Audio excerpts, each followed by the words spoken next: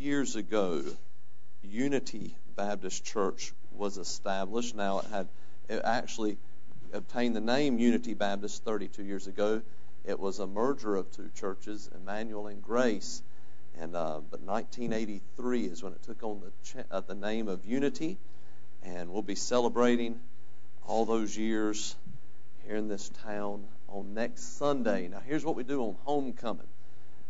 Service is normal on Sunday morning. Well, I don't know how normal service ever is it? And then we'll eat afterwards, dinner on the grounds. And so what we usually do is whoever comes, make enough food for your family and then some, because we'll have some visitors, all right? Now, if you have visitors come, don't make them cook, all right? Just tell them to come on, unless they're really good at cooking, and then it'll be okay. But we'll have our eating afterwards and good fellowship. And then instead of having an evening service, because look, a lot of these ladies that cook, I know they start on Saturday and they're wore out. And so we'll have an afternoon service right around 1:30, okay? After we eat and fellowship some, we'll come back in here. It may be a little later than 1:30, but I know if I don't set some kind of time, it'll just linger and linger, and people start going home and all. So we'll have a service in the afternoon, and then you'll be dismissed for the rest of the day. But I hope that you'll come next week, all right? If you love Jesus, say amen. And if you love how the ladies around here cook, say amen. I think that might have been louder. That's not good. Luke chapter 7, verses 18 through 35. If you're visiting this morning, we are honored to have you here. I know there are a lot of churches in this area. And for you to come and visit us, we sure do take that seriously, and we are very honored to have you here. Luke chapter 7, verses 18 and 35. We'll be talking about belief and doubts this morning, or faith and doubts. Look in Luke 7, 18 through 35. If you would stand, please. If you're able to. If you're not able to, don't worry about it. We're going to read the Word of God here. You follow along with me as I begin in verse 18. And the disciples of John showed him of all these things. And John, calling unto him two of his disciples, sent them to Jesus, saying, Art thou he that should come, or look we for another? When the men were come unto him, they said, John Baptist hath sent us unto thee, saying, Art thou he that should come, or look we for another? Verse 21. And in that same hour he was cured, he cured many of their infirmities and plagues, and of evil spirits, and unto many that were blind he gave sight. Then Jesus answering said unto them, Go your way, and tell John what things ye have seen and heard, how that the blind see, the lame walk, the lepers are cleansed, the deaf hear, the dead are raised, to the poor the gospel is preached, and blessed is he whosoever shall not be offended in me. And when the messengers of John were departed, he began to speak unto the people concerning John. What went ye out into the wilderness for to see? A reed shaken with the wind? What went ye out for to see? A man clothed in soft raiment? Behold, they which are gorgeously apparelled and live delicately are in king's courts. But what went ye out for to see? A prophet? Yea, I say unto you, and much more than a prophet. This is he of whom it is written, Behold, I send my messenger before thy face, which shall prepare thy way before thee. For I say unto you, among those that are born of women, there is not a greater prophet than John the Baptist, but he that is least in the kingdom of God is greater than he. And all the people that heard him and the publicans justified God, being baptized with the baptism of John. Verse 30. And the Pharisees and lawyers rejected the counsel of God against themselves, being not baptized of him. And the Lord said, Whereunto shall I liken the men of this generation? And to what are they like? They are like unto children sitting in the marketplace, and calling one to another, and saying, We have piped unto you, and ye have not danced. We have mourned to you, and ye have not wept. For John the Baptist came neither eating bread nor drinking wine, and ye say, He hath a devil. The Son of Man is come eating and drinking, and ye say, Behold, a gluttonous man, and a winebibber, a friend of publicans and sinners. But wisdom is justified of all her children. Father, we need you this morning. We've gathered here, and Lord, we enjoy the singing, we enjoy the fellowship and caring for our brothers and sisters. What an opportunity, Lord, to have church family. Lord, now is this time that we gather around your word. And Lord, would you help us in obedience to yield to your word this morning. And Lord, draw us closer to you and conform us more to the image of your Son. In Jesus' name, amen. You can be seated. You know, you look, as you read the Bible, these disciples, they had seen all kinds of stuff, hadn't they? They had seen the deaf receive their hearing. They had seen the blind receive their sight. They had seen the dead raised to life. And yet, in spite of this, we find these disciples displaying doubt and lack of faith over and over again. Sometimes Jesus would say to them, almost in desperation, "Oh, ye of little faith, how long am I going to be with you?" The man with the son that was possessed of a devil showed that same kind of doubt or lack of faith. In Mark chapter 9, verse 24, he goes to Jesus and says, "Look, I've been to everybody else. I went to your disciples. Nobody can heal my son. He is possessed with devils. They throw him in the fire. They throw him in the water trying to kill him. And, oh, is there anything you can do? Can you heal my son?" And he said, "Well, if you believe." And that man's answer, boy, I'm glad the Lord put this in Scripture. That man looked at the Lord. He said, "Lord, I believe. Help thou mine unbelief." And mixed in with that belief was a little bit of doubt. In this passage, we find even John the Baptist, the forerunner of the Savior, to have some doubt. We find here maybe his faith wavering just a little. And yet, we see of John, as the Lord says in verse 28 here, "I say unto you, among those that are born of women, there is not a greater prophet than John the Baptist. But he that is least in the kingdom of God is greater than he." Here's John the Baptist, this great man of God, this fearless prophet and preacher of the truth of God. He was arrested. At this point, he was imprisoned. His life is in danger. He was arrested by Herod Antipas, the tetrarch of Galilee and Perea. Herod had illegally taken his brother's wife to be his own wife. And as a result of that, as one day John is standing before Herod, John tells him, "What you've done is wrong. What you have done is a sin." Here this prophet stands before the ruler of that area there, this man who has the power of death and life in his hands concerning John the Baptist, the man who has the power to let him go free or keep him in prison. And yet John boldly proclaims the truth of the gospel. And may I say to us Christians, there is nothing wrong with speaking the truth. But it ought to be spoken in love. And I don't know that John spoke this out of dislike or hatred for anything but sin and a love for John. Look, when someone's doing something wrong, the best of friends is the one who will gut it up and go to them knowing this isn't going to make them happy, but I care too much about them to just let it go on. I've got to talk to them. I've got to wave some red flags. I need to express some danger here. And to go to that person and put our arms around them and say, "Listen, I love you and I pray for you." Now, don't say it if you don't. But you love them and you pray for them. Say, "Listen, I'm concerned about something. I'm not coming to you as an authority, but as a friend. I love you. And look, this is wrong. And I'm concerned about the direction you're headed. And I wanted to ask, is there anything I can do for you? Is there anything I can do to help you in this area? You're my friend. We are brothers in the Lord. We are sisters in the Lord. We are family. Is there anything I can do for you?" And to boldly declare the truth. Listen, child of God, there is nothing wrong with telling the truth to unbelievers. that Jesus is the only way to heaven. As a matter of fact, that's one of the greatest demonstrations of the love of God, is to take the gospel, the cure, the answer for their longings and their needs, to take that to a lost world. But preacher, they don't want to hear it.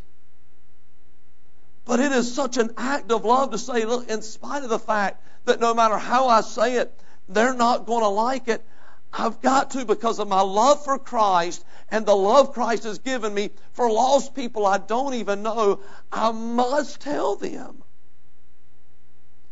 So John, he fearlessly speaks out. In Luke chapter 3, verses 19 through 20, we see this. But Herod the Tetrarch, being reproved by him for Herodias, his brother Philip's wife, and for all the evils which Herod had done, added yet this above all, that he shut up John in prison.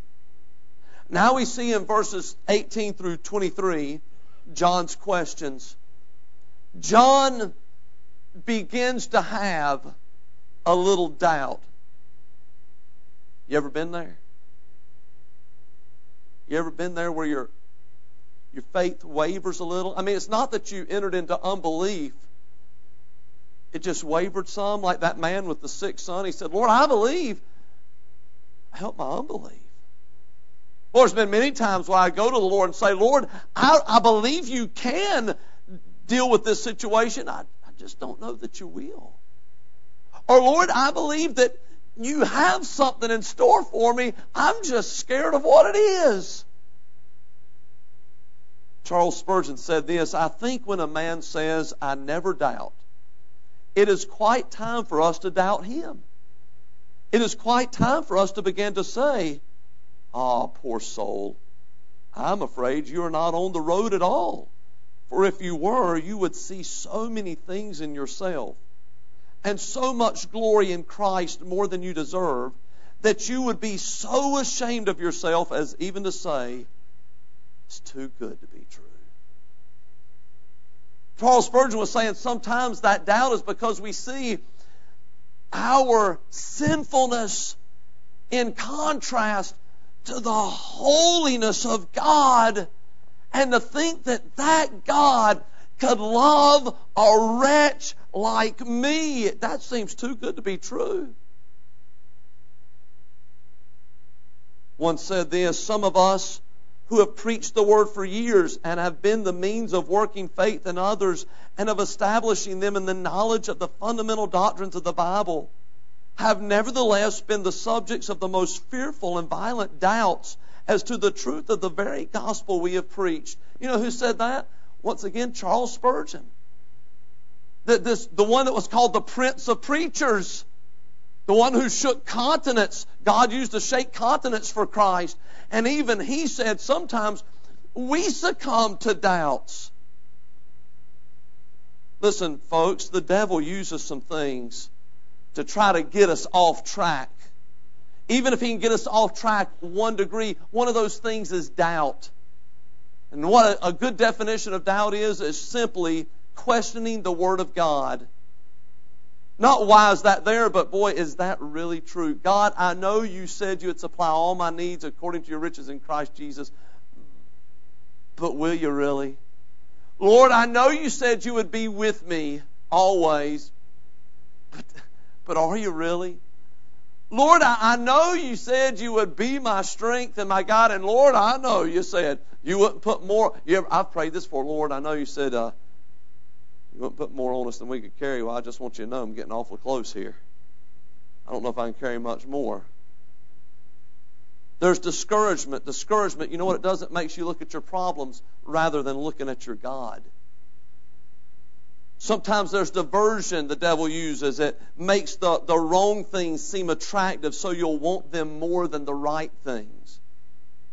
Sometimes he uses defeat. He uses that to make you feel like a failure so that you don't even try. Sometimes he uses delay. Makes you put off something, put off doing something so that it never gets done. But one of the chief things here is that doubt. That questioning the Word of God. wondering, is it really going to work out the way God said? And we see John here, the Baptist, the one who he said there's never been anybody born of woman greater than John the Baptist. And now he's in prison, and he tells his disciples, his followers, look, go ask him. I've been preaching about the one that is to come. I was there. I baptized him. I saw that Holy Spirit descending like a dove on him. I heard the voice of God. This is my beloved Son right here. I heard all that, but that was a few years ago, and my mind's kind of cloudy, and now I'm in prison. Go ask him, is he really the one? Is he the one we've been looking for, or do we need to look for another? John was asking for confirmation of what he had believed and preached. In verse 19 we read that, and John calling unto him 2 of his disciples sent them to Jesus, saying, Art thou he that should come, or look we for another?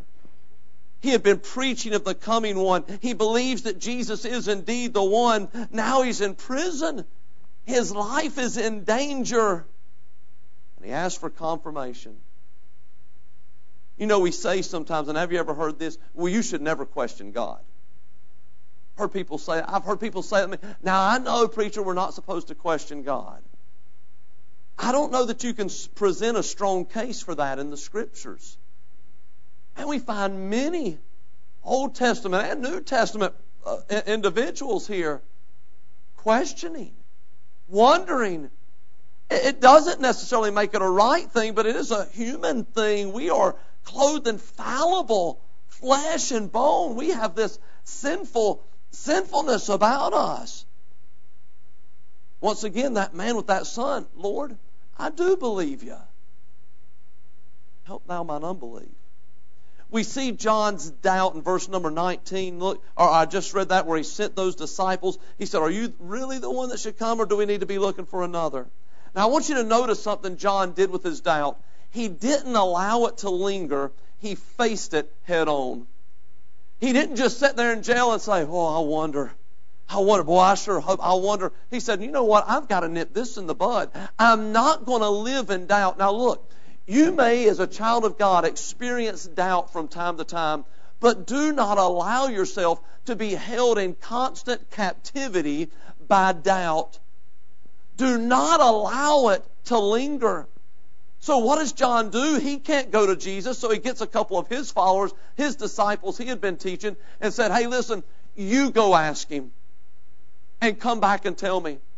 Go ask him, are you the one we've been looking for, or do we look for another person? Notice that when the disciples asked Jesus that, they said, listen, John Baptist has sent us. He wants to know something. He's in prison. He's in fear of his life. He wants to know something. Are you really the one?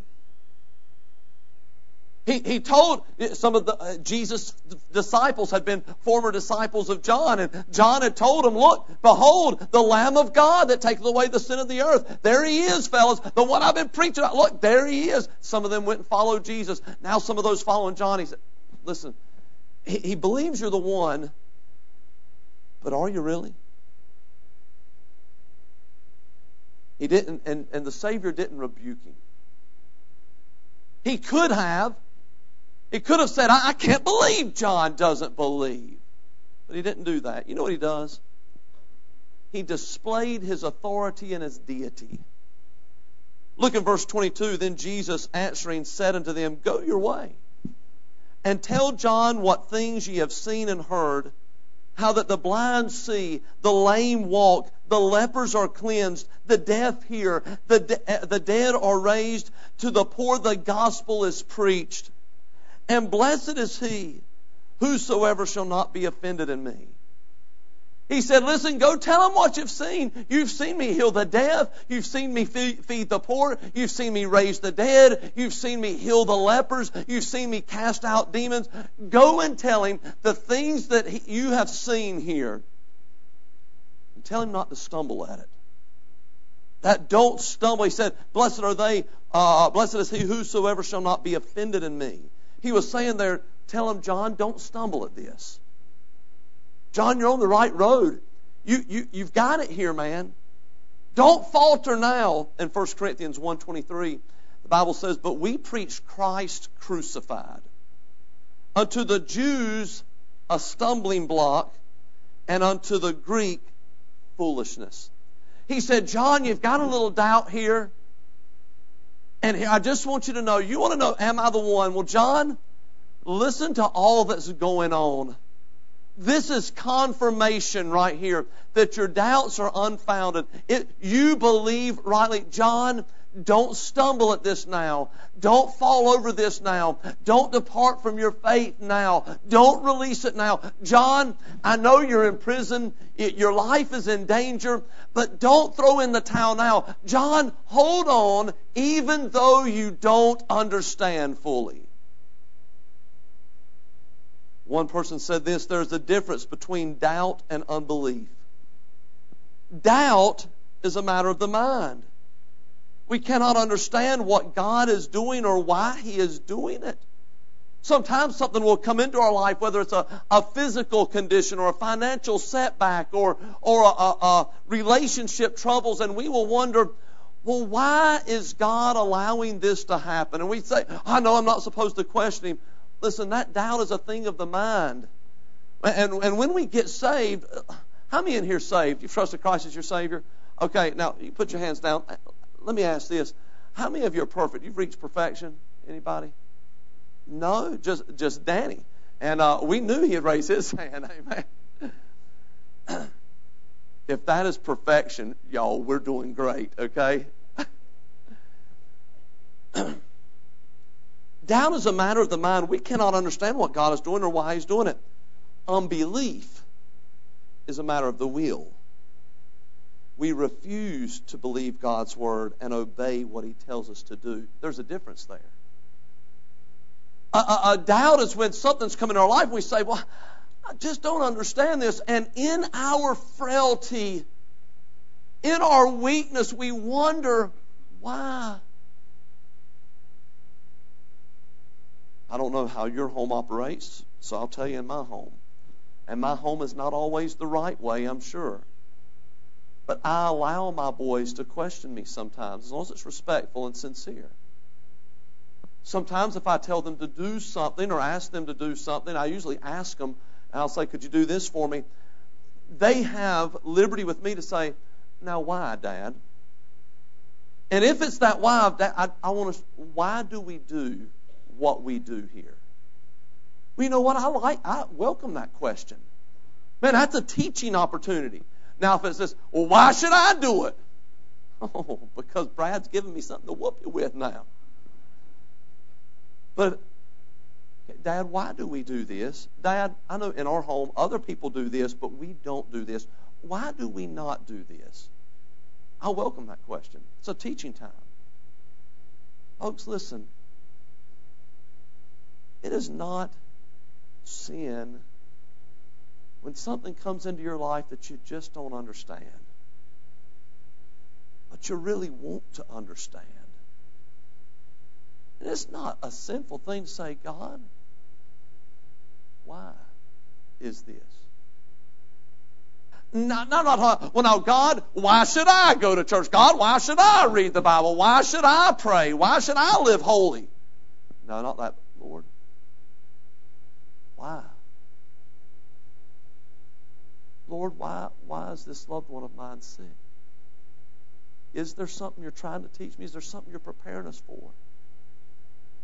Lord, why am I going through this storm right now? Lord, this is tough. Please tell me there's a reason. I don't want it to be in vain. Lord, I know you try us by fire and you use the fire to get the impurities out of us. And I know Job said that he'll come forth as gold when he comes out on the other side of this. Lord, I just need to know, are you refining me? Are you using this to strengthen me? Are you using this to draw me closer to you? Jesus then, after He tells those disciples to go back and tell John those things, and look what Jesus does here. Now, right after the people hear this and they know, wow, even John the Baptist has some doubts here, Jesus begins to praise John.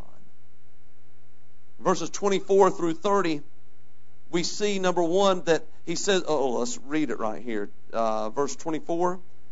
And when the messengers of John were departed, he began to speak unto the people concerning John. What went ye out into the wilderness for to see? A reed shaken in the wind?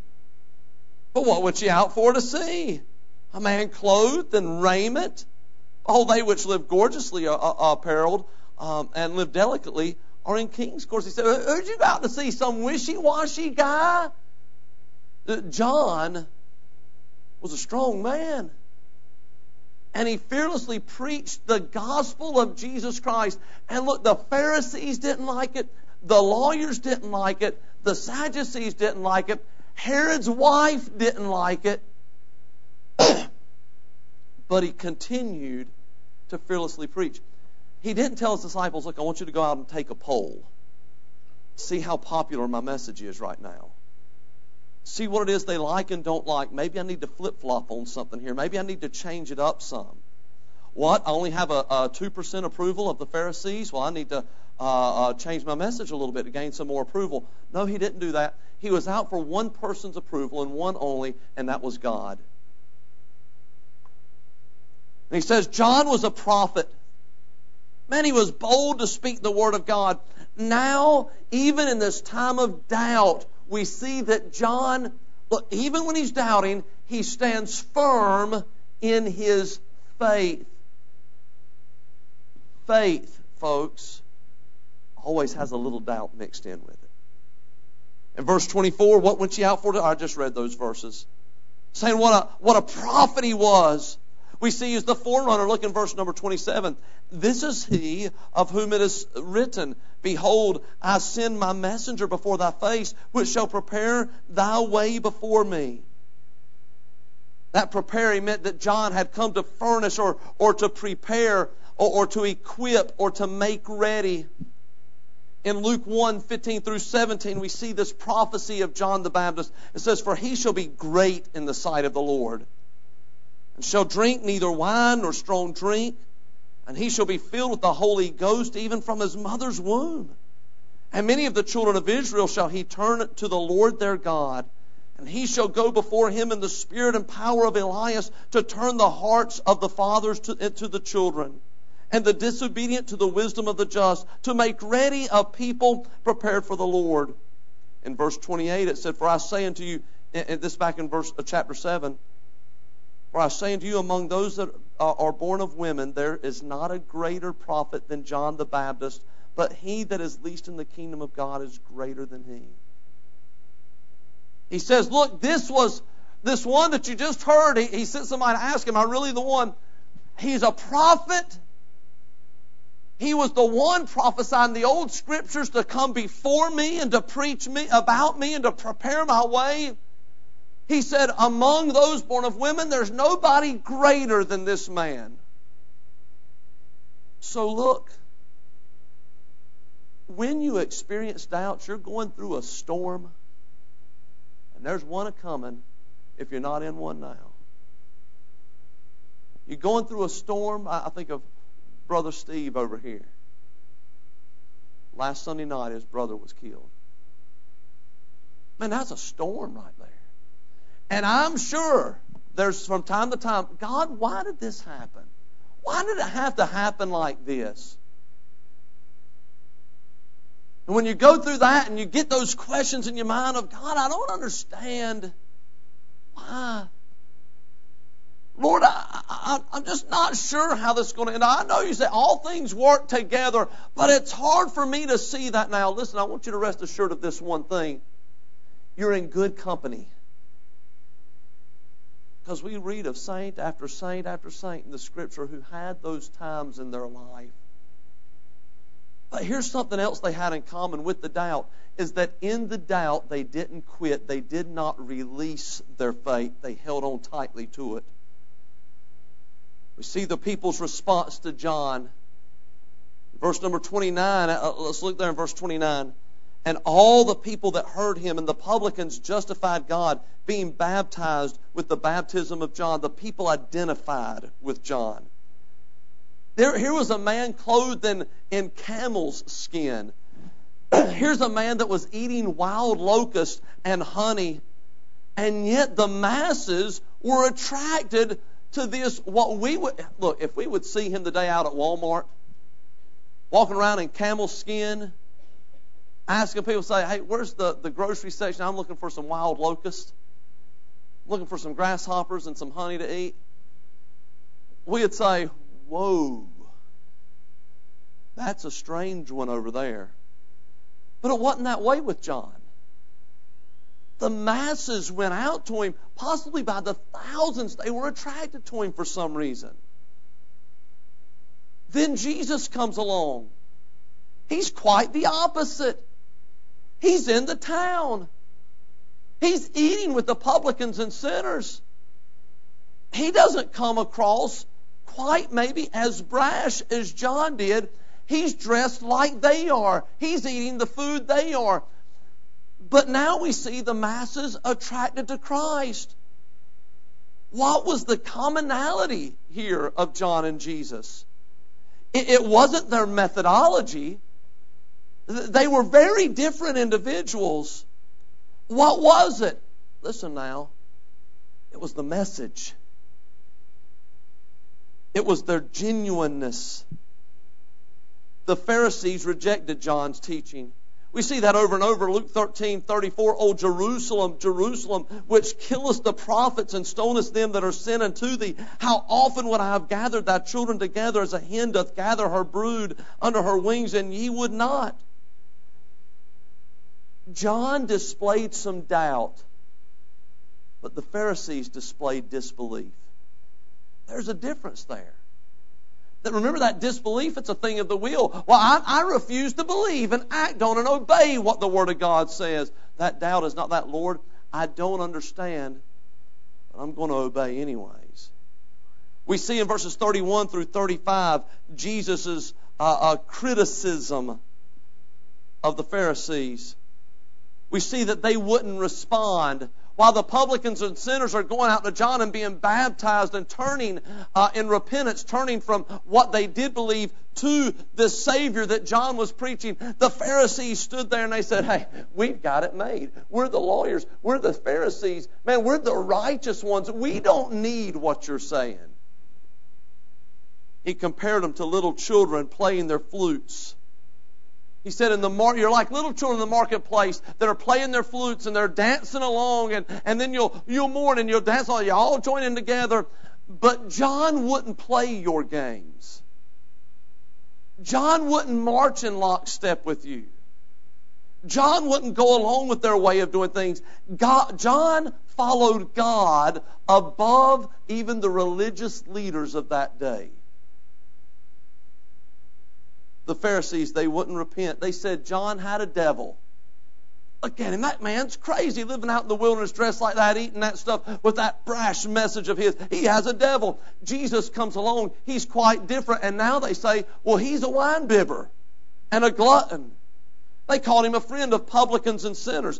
Look, as I said a moment ago, the problem was not in the methodology of John or Jesus. The problem was in the heart of the Pharisees. What matters is the truth being preached. One person said this, people who want to avoid the truth about themselves can always find something in the preacher to criticize. This is one way they justify themselves. But God's wisdom is not frustrated by the arguments of the wise and prudent. It is demonstrated in the changed lives of those who believe. This is how true wisdom is justified. They said that John was too strict and that Jesus was too nice. But the evidence of the truth was seen in the lives, that the truth changed. Listen.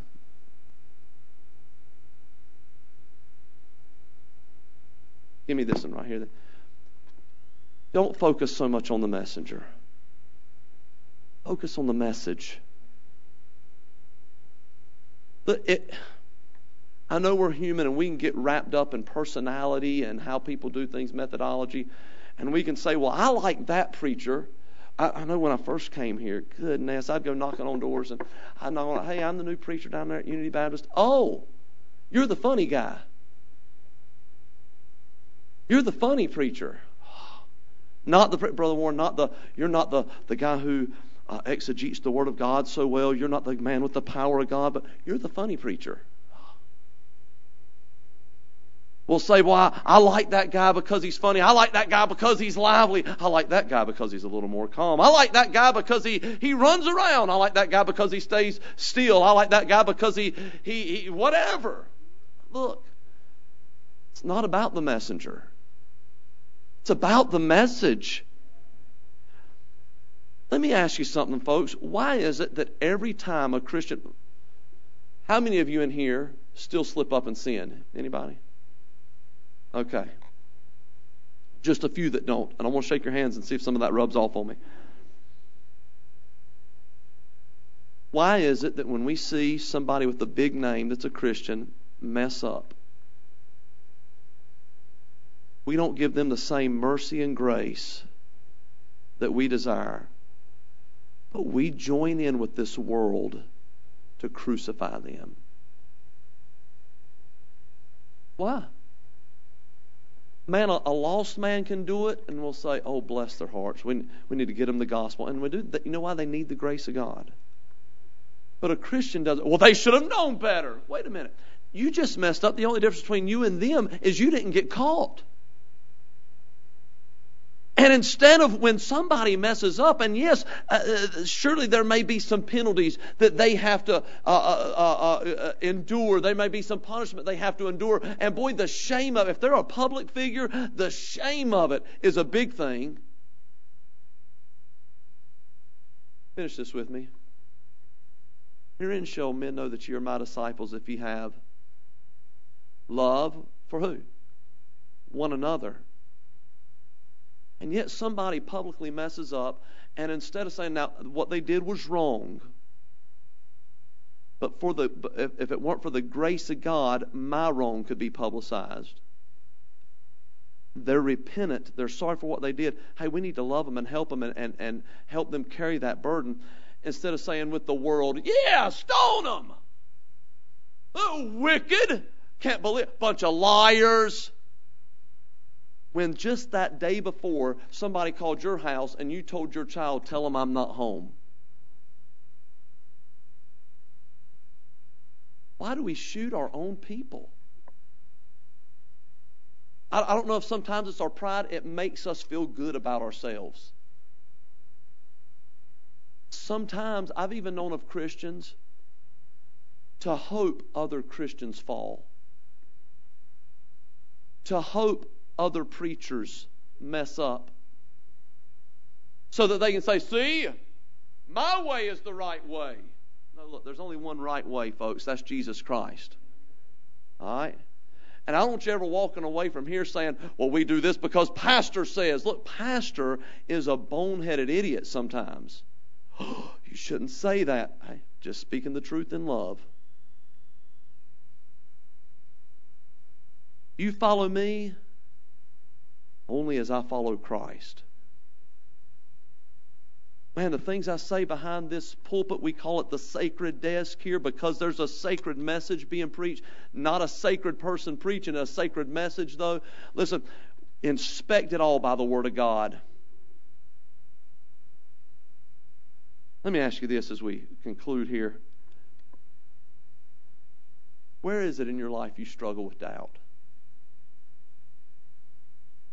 Lord, why does it have to be this way? Why am I going through this? Why do I have to carry that burden? Where is it you struggle with doubt? One preacher that struggled with a lot of doubt said this: continue with double earnest to serve your Lord when no visible result is before you. Any simpleton can follow the narrow path in the light. Faith's rare wisdom enables us to march on in the dark with infallible accuracy, since she places her hand in that of her great guide. That's our Savior. Child of God. Your preacher does too. There's times or man, the devil rides my back. And I don't even know if it's the devil. It just might be my own flesh. I think, Lord, I just don't know about this. Lord, am I doing this right? Lord, is this really supposed to be meant to work out for my good? As we struggle with our doubts, we can't see sometime where we're going. It all seems dark around us. In faith, we can sure we'll end up on the right path, even in the dark times, when we continue to hold the hand of the one who guides us. So you may doubt, but don't throw in the towel. Don't give up. Don't let go.